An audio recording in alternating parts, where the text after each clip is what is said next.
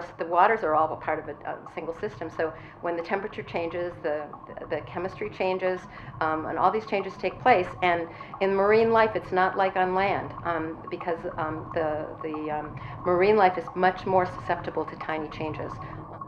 There is a problem in the ocean. There is. You know, if the whole planet has a problem, the ocean, which is like a liver of it, it's going to have a problem naturally too. If you have a pollution in the air, you're going to have pollution in the ocean, because it's cycling. But it's not going to get solved by cutting fishermen off. I've been fishing for 30 years. There's some of the guys in the fleet that have 50 years of fishing time.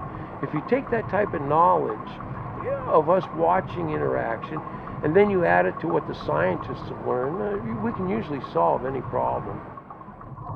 I like the sea lion to be an ambassador for their environment and for the entire ecosystem. We need better sewage treatment. We need to reduce the level of pollution we're putting into the ocean. We need to reduce the level of pollution we're creating ourselves. And these are the types of environmental messages that we're attempting to spread in our education programs and through collaboration with researchers.